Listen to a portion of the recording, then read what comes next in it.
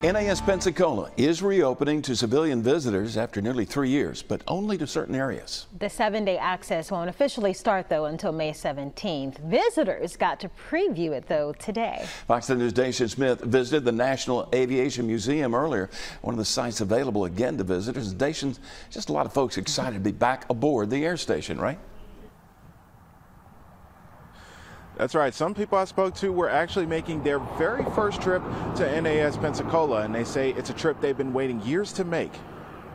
In just a couple of weeks, NAS Pensacola will allow 7-day access to visitors for the first time since the deadly 2019 terrorist attack. I can't believe it's been closed this long. Before then, the base is allowing visitors to check out the Barrancas National Cemetery, the Pensacola Lighthouse, and the National Naval Aviation Museum as part of 2 public access weekends. I drove nonstop 9 hours just to stand here and talk to you and spend my day in the museum. It was thanks to weekends like these that NAS Pensacola was able to prove they had the right security measures in place and get the green light to reopen. Definitely great security measures coming on board, so I feel perfectly safe here, safe and great.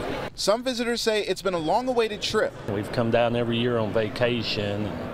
Unfortunately, we never got to come until this time. We moved down here about 5 years ago and didn't make it over before it closed down. First-time visitors say they're glad to finally see the museum firsthand. I had never seen the planes up this close, and I've always wanted to see the Blue Angels. While others are glad to finally be back on base for the first time in years. I served in naval aviation for all 4 years of my service, so a lot of the artifacts here are very important to me. It's really special. I think as a kid I just liked how the planes look, but now I can just appreciate the evolution over the decades and stuff. And all of today's visitors say they're glad they'll be able to do this more often. When our kids come down, they ask, is the base open yet? And we go over to the museum, and now we'll be able to say yes.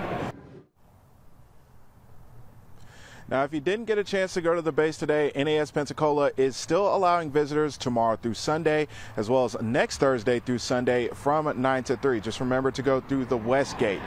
7-day access does reopen on May 17th. Live in Pensacola, Jason Smith, Fox 10 News.